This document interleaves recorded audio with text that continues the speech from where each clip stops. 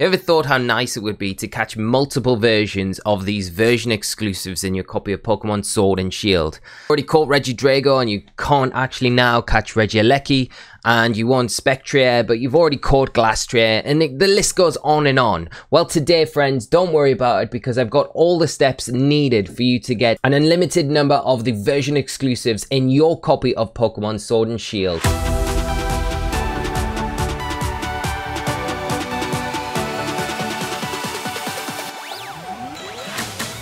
Hello friends, and welcome back to today's episode. My name is Lee, also known as Osirus, and like I've just mentioned, I'm going to show you all the steps in today's guide with how you can get an unlimited number of version exclusive Pokemon in your one copy of Pokemon Sword or Shield. So I did cover this previously with a Kubfu guide showing you how you could get multiple versions of Kubfu when the Isle of Armor came out. But obviously now with the Crown Tundra, we've got a bunch of new Pokemon that we still can't get access to in just one game. When you pick Regieleki or Regidrago, you can't actually get the other one in your one copy of the game. The same goes for Glastrier or Spectrier, the Galarian birds, if you've already caught them as well and you want maybe different versions of them. The same goes for the Regis. If you found out after you've caught them that you can actually shiny hunt these, you've missed your opportunity to do that, because there's only one of those in the game. And this goes for all of the legendaries as well, with the Dynamax adventures only allowing you to catch one legendary per game. If you've already caught a legendary and you were planning on shiny hunting these as well, because shiny hunting in Dynamax Adventures is so easy,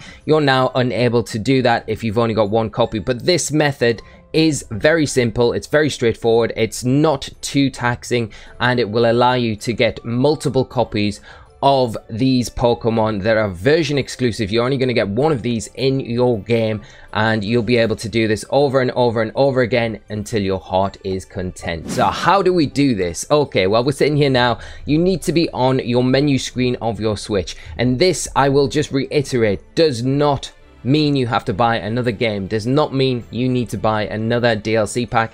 If you've got a copy of the game and you've got a copy of the DLC pack, you are fine. You can use this method over and over and over again until your heart is content. Like I say, you can use this, so it's not gonna cost you anything more. If you've got a copy of the game in the DLC pack, you are good to go. Okay, so when you're on the menu screen here, you want to come down to system settings. This is the first step.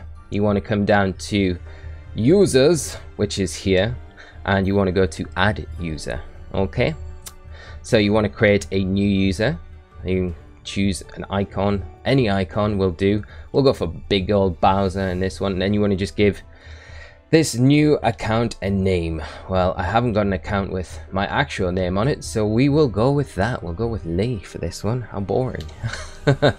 Okay, now this is the important step. Okay, you've put your username in, you'll come to this screen. You can now link a Nintendo account to your user. Do not do this, okay, because this can mess things up. You want to just say, I'll do this later. Okay, right, now the account is added, so you are all set. It is that easy.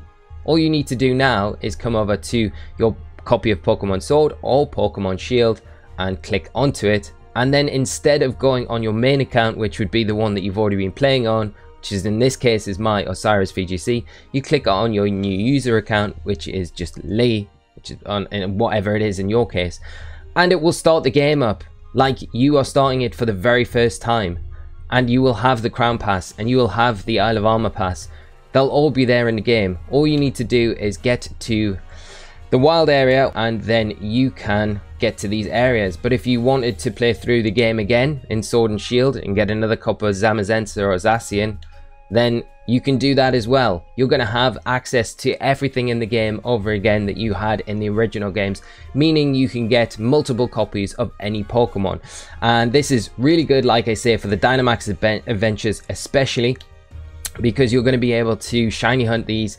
And if you somehow messed up and caught a bunch of them already and you didn't shiny hunt them and then decided, I really want to shiny hunt these, but actually I'm only able to get one copy of these in my game, how am I going to do this, then this is the answer for you. You start a new game, and unlike having to play through the whole of Sword and Shield, what you can do is just get to the early stages of the game where you can get to Wedgehurst Station, and then you can travel to these areas. So like I mentioned, I'm going to play through this game so we know the exact point you need to get to actually access the Crown Tundra. It is the newest DLC version, so we're doing that. We're playing through the game as we would from the start on a brand new account, new save file that we've just set up and I've showed you how to do. And I'm just going to show you, I'm just jumping in here because I want to show you a few things just to speed this up, and I will time how long this actually does take me. But the first thing you want to do once you've got your bag is obviously set your text to fast, then turn battle effects off. Battle style you can switch, send to boxes automatic, give nicknames don't, and then that should autosaves off. And that should be all the settings that you'll need to do just to speed things up a little bit for yourself. As I say, I'm going to time this now until the point where I can get access to the Crown Tundra. So we'll be back when I get through these early stages of the game. Okay, so here we are. I'm just under 30 minutes actually, like 29 minutes to be exact. I'm 30 minutes into the game it's taken me to get here. So it doesn't take you long to get to this part of the game at all. This is where you're going to need to get to though to access the Isle of Armor and then the Crown Tundra. You will need to get to the wild area so you can then go back to Wedgehurst on the train and then travel to these areas. You'll also need the Dynamax band as well. There is literally, it's just a lot of formalities in the early parts of the game. So once you've spoken to Sonia here, you're going to be able to go back to Wedgehurst like I'm about to show you, and then all your passes will activate. So once we get to Wedgehurst again, it will now activate the train to the Isle of Armor. So this is a cutscene that we would have seen when this released, and then the Slowpoke comes in. The only thing is you need to catch this Slowpoke, so you will need to catch this before you can move on.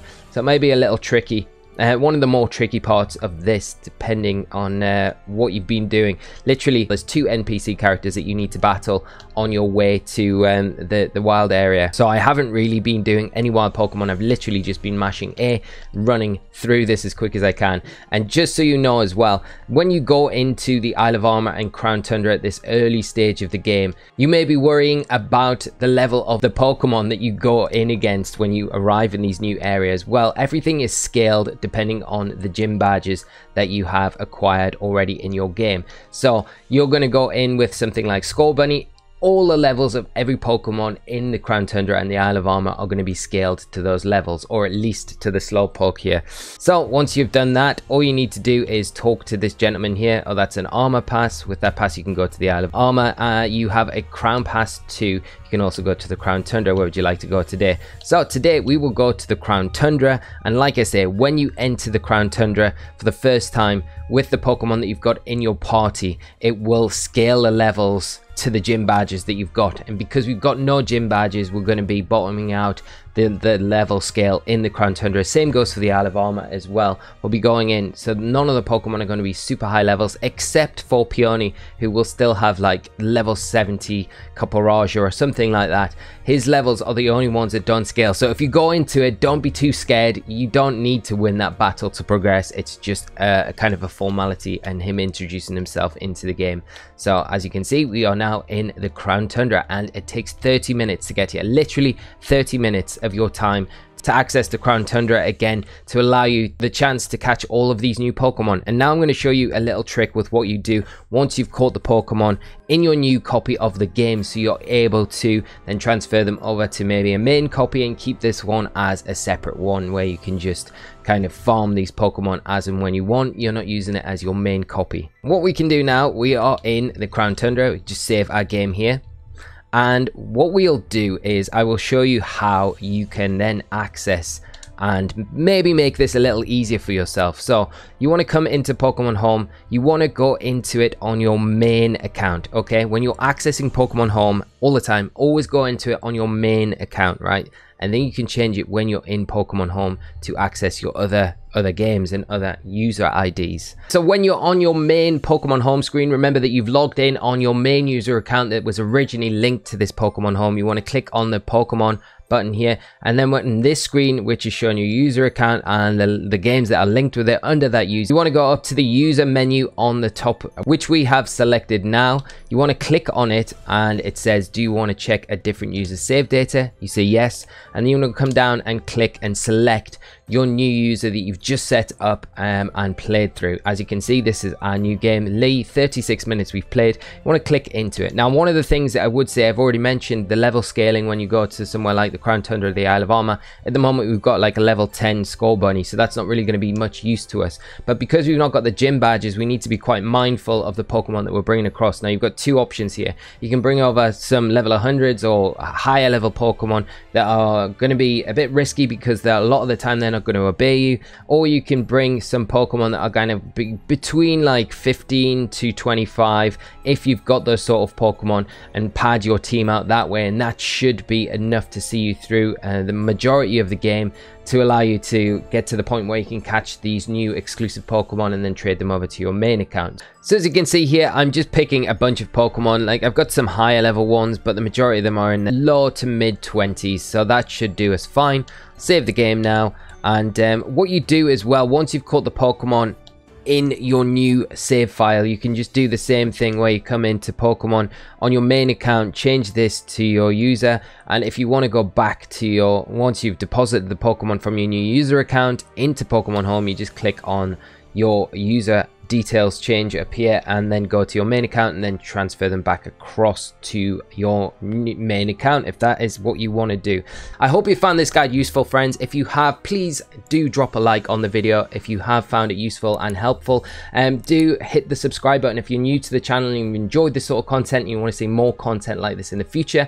And also let me know down in the comments section if you found this useful and this has been helpful for you to obtain maybe multiple copies of different Pokemon that are only exclusively available as a one-off in most games, or if you've been able to just get those version exclusives that you were locked out of by choosing the alternative option. Thank you so much for tuning in. Have a great rest of your day, and I will catch you all for another episode very soon. So until then, take care and bye bye.